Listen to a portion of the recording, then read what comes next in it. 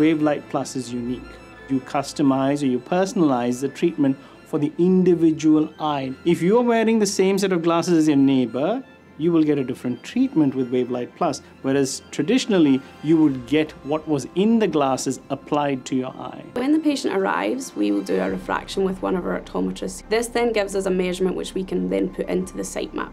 The sight map needs a comparison when it takes the wavefront measurement, so it compares the wavefront measurement that the machine takes to the subjective refraction that we enter.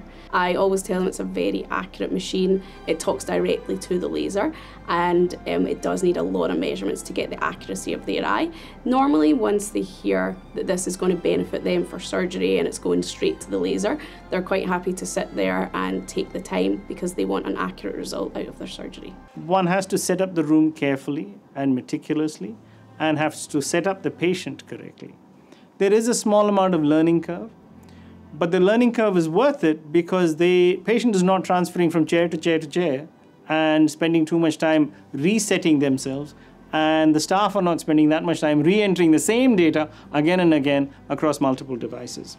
There is no data loss, there is no data capture error, and so the capture is all in one go. On average, when you get fast at it, you're doing about 5 to 8 minutes per eye total from start to finish. We initially began taking the measurements in complete darkness, but actually found that this sometimes can introduce a little bit of night myopia, and they actually were accommodating more.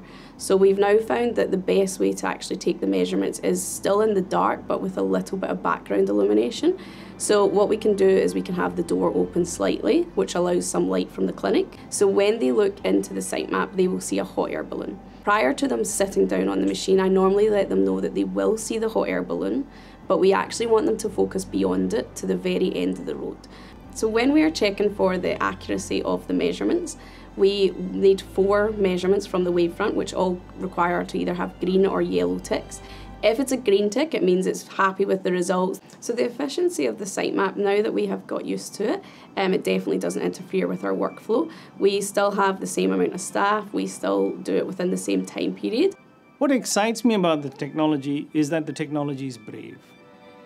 That the technology is doing something that is currently available in telescopes and microscopes and on the Hubble telescope. It already exists there, but it's been brave enough to be brought into the human world.